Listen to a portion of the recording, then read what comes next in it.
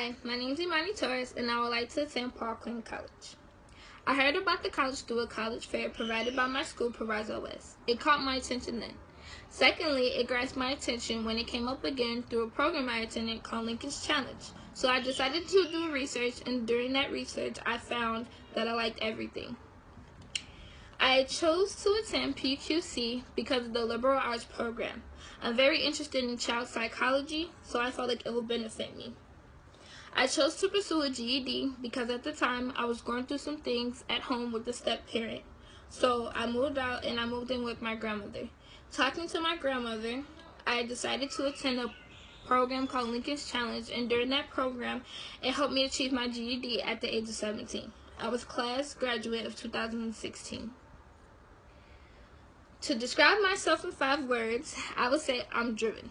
Instead of stopping my education at getting a GED, I chose to further my education at PQC. I will also say I'm strong-willed.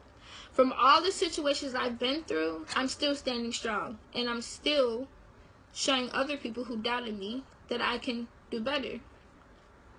I will also say I have integrity. In LCA, Lincoln Challenge Academy, it was a big thing to always have integrity, to always be honest, and to always own up to everything that you do. I will also say I'm optimistic.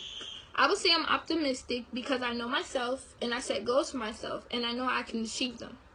Lastly, I would say I'm open-minded. I would say I'm open-minded because there is a lot of new things that are happening, and I know there's a lot of challenges in life that I can achieve, and I'm willing to take them on. Lastly, if I could change anything in my community, I would change the fact that we need more structured activities for young adults my age. Thank you.